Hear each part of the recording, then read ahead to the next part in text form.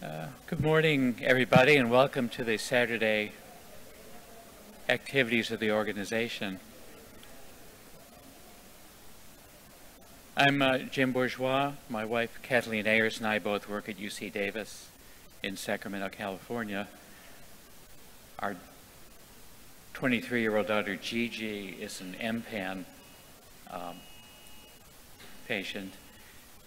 Regrettably, because her illness has progressed to the point we can't really travel with her, she had to stay back at her assisted living facility. But we'll tell her about the group, and I'm sure she'll remember and recognize everybody. We were first involved in the group back in 2017 at the Chicago meeting, then 2019 in Charleston, and 2021 virtually. I serve on the Board of Trustees. Kathleen serves on the Development Committee.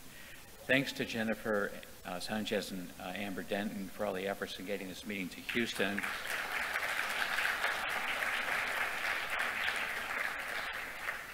It's a great endeavor to run a meeting such as this. I think it's gone rather well so far. As part of the organization's sort of evolution, we've started a new committee called the Clinical Research and Development Committee that I'm chairing. The membership of this committee we are seeking to grow. We're looking for family members and other advocates from a medical, other health profession, or scientific background, not necessarily yet engaged in NBIA. The idea being we want to broaden the mission of NBIA to institutions not yet involved, either in the clinical service or research for that. So we have a charter on how the committee works. Anyone who might be interested, just seek me out sometime afterwards. I'm the one wearing the purple University of Washington shirt in honor of my son's MBA, and it does approximate NBIA purple. Or just get word to us later. Part of the mission of the committee, which we would welcome more members, I just said, is to honor centers of excellence for the care for the patients in our community. We are very proud at this point to honor Oregon Health Sciences University as Clinical Research NBIA Center of Excellence for their 30-plus years of devotion to research, clinical care, and advocacy for all our patients. I particularly thank Drs. Hogarth and Hayflick for their attention they've given our daughter, including phone calls and emails recently, help with her condition.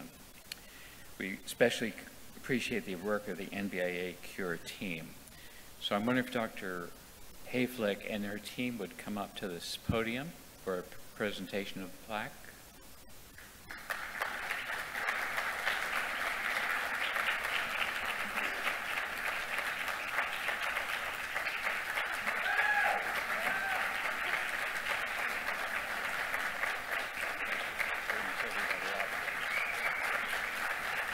The photos here.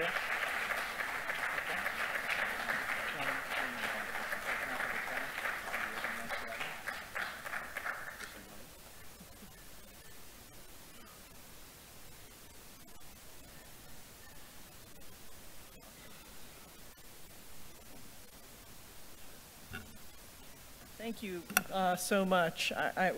We work very hard on your behalf.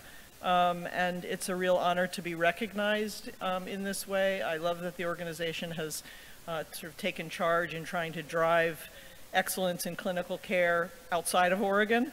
And we're prepared to help in any way we can to ensure that that not everybody has to travel to Oregon for their care, but that they can get good care elsewhere. Having said that, we're always available, and you know how to find us. Thank you.